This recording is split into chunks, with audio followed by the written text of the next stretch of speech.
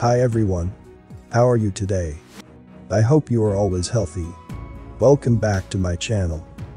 Like always, today I'm going to discuss some topic that will make you wonder about the advanced technology of the past. I hope you don't get tired of hearing this. I got this on various Telegram channels. Please check the description to know more about the channels. Anyway, I also have a Telegram channel. There, I will share various information that I cannot share here. Don't forget to subscribe to my backup YouTube channel, the link is also in the description box below. So, without further ado, fasten your pants and let's get started.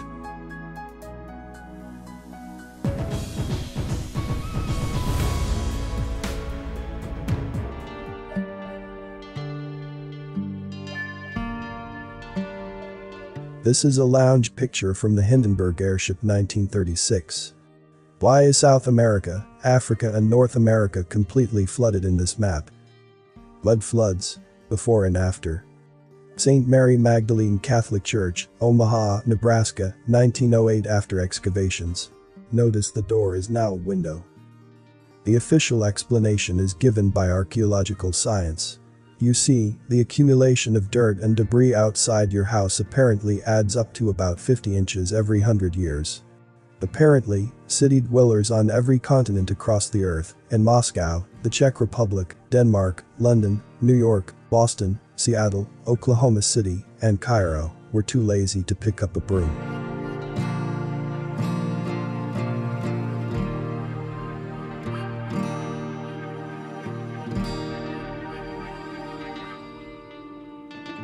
Whenever we hear about Petra, we are shown the same photo, but there are actually way more interesting curiosities outside this complex.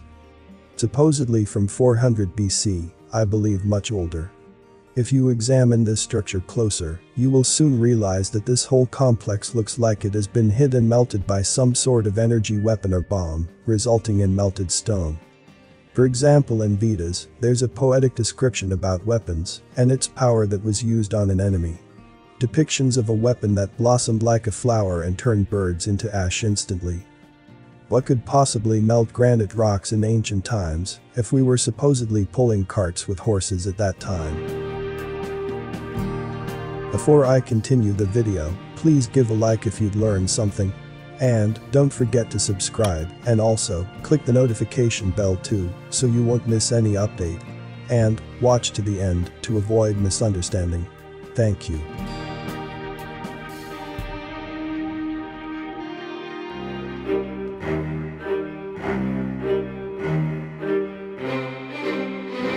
In April 1561, a strange celestial phenomenon was recorded at dawn in Nuremberg.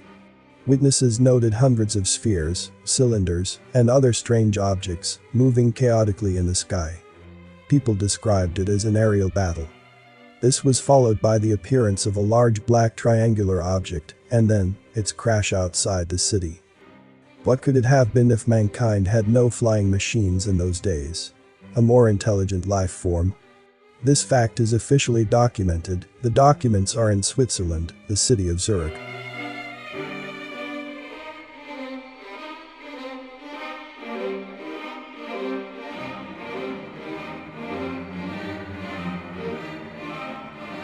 The Five Eyes Intelligence Alliance, aka the Five Eyes Club, emerged during the Cold War era when several countries signed an intelligence sharing agreement, UCUSA.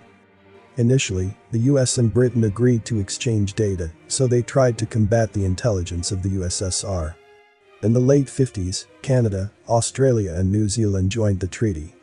These 5 English-speaking countries formed the Five Eyes Club, as it is known today. Over time, the data-sharing treaty linking these 5 countries became more and more advanced, and now it also includes surveillance of online activities.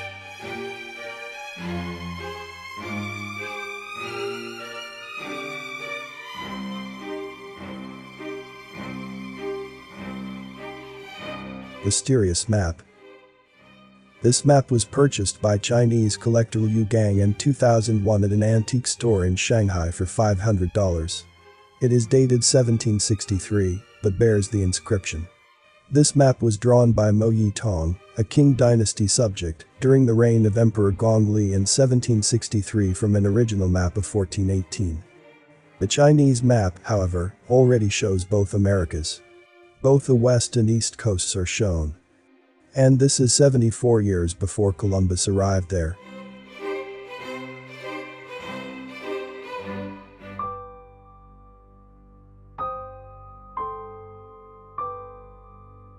London, New York, Florence, Geneva, Washington, and Dubai. This is not one arch in a photoshopped background, these are real objects from different cities and countries, with different patterns and histories. Let's be honest, small protruding side elements or patterns located at human height have a much better chance of breaking off than the top center element supported by the structure on three sides. Does no one wonder how it came to be that all the arches have a broken or removed central element? Judging by the similarity of the destruction, the element was destroyed on purpose.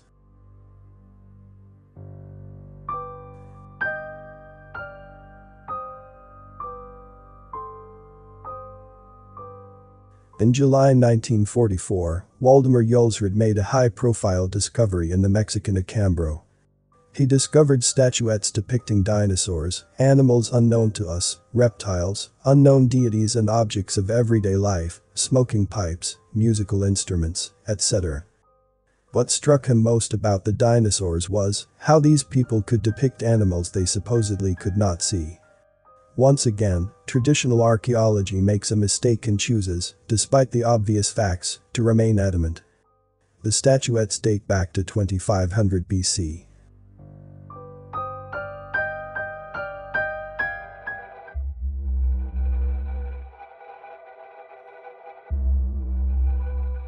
These are not the ruins of one of the many Stalinist empire houses of culture, as you might immediately think. You would never guess that this building is in equatorial Africa. Guinea-Bissau, the island of Balama, its former capital, long abandoned by the Portuguese colonizers and in such a derelict state ever since.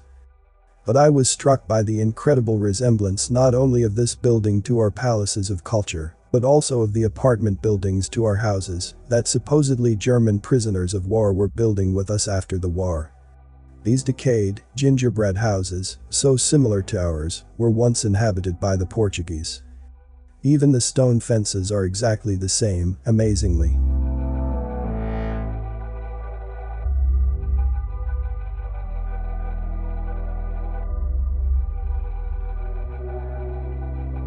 Every fairy tale has only its share of fairy tales. In today's world, the word fairy tale is understood as something invented. But it's not that simple. A tale is an oral narrative about something, a story or event told. My point is that Russian fairy tales should be taken more seriously. They have a lot to tell. I came across an original picture of the tale Repka, published in 1863 by folklore researcher A.N. Afanasyev. In addition to the familiar characters, in the picture, we see the legs of giants. The fact is that mentions of giants is absolutely everywhere, from European engravings and frescoes to entries in the diaries of different people. But the story is written differently, and there are a lot of inconsistencies. They don't tell about this in school. Relatively recently there may well have been another civilization on Earth, which was much larger. P.S. In 1860, Afanasyev published a collection of Russian folk legends, which was withdrawn from sale by the censorship. What do you think about this video? Please like and share this video if you like it, so that more people are aware of what is happening in this world. Before I end this video, let's say thank you to everyone who took the time and energy to research this. They have done a lot for us all. Please subscribe to watch the next upcoming videos. Thank you for watching the video until the end. I hope this information is useful for all of us. See you in the next video.